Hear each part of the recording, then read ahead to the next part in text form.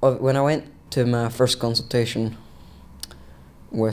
to speak about how CAMHS could help me and to place me on the waiting list, I had to wait almost 6 months to get a place, and during that time, without help, it can almost feel like an open door with no floor underneath, with no floor when you walk through it. You can be standing in that doorway for a long, long time. And I feel like some people, when they're waiting for that, will just end up stepping through. They should be getting listened to straight away. So if there was any problems, they would be able to get help if they needed it, and they wouldn't have to wait or be ignored. When you're moved in a placement, sometimes you're moved away from your family, you're moved away from your friends, and that can make you really lonely. You're with people that you didn't know. You get really depressed, and you start getting anxiety issues, and then it can lead to as far as trying to attempt suicide, I think. I think care experienced people struggle with their mental health more than peers because we all know that they're taken into care for care and protection, whether that's from abuse or neglect.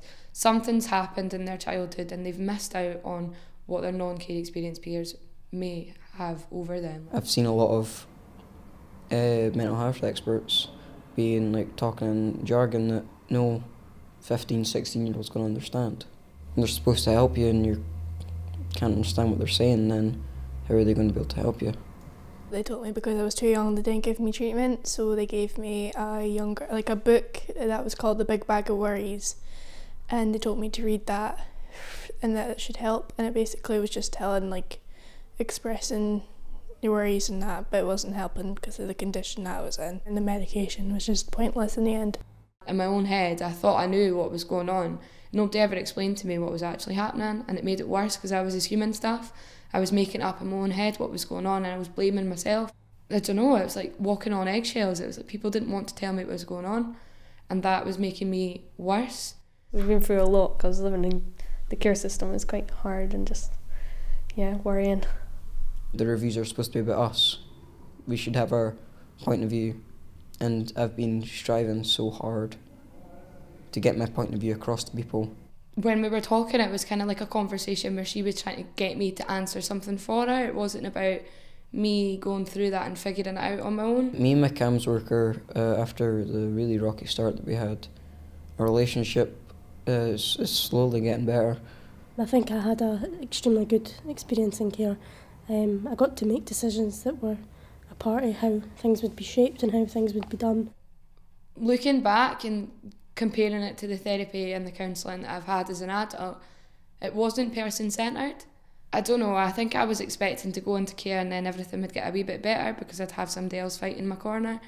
And it didn't feel like that. I felt even more alone, just with more adults trying to make decisions for me. Care experienced young people should have an easier way to get the support they need. The one thing that I do first is open more support services, because there's hardly any, and mostly young people are referred to CAMHS and the waiting list is huge, and if you miss one appointment, that's it.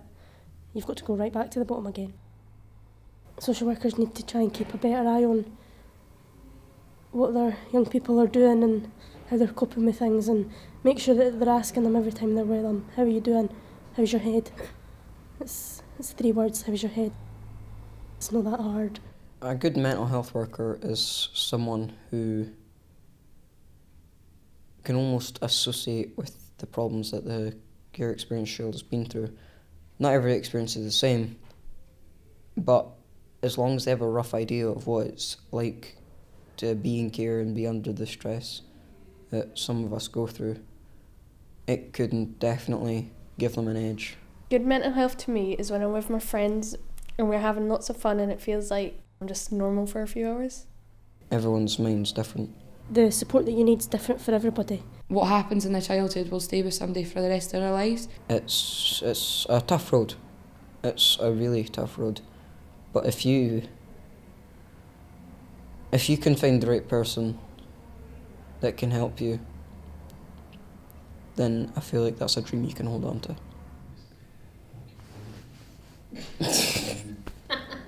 Just so it's called glory.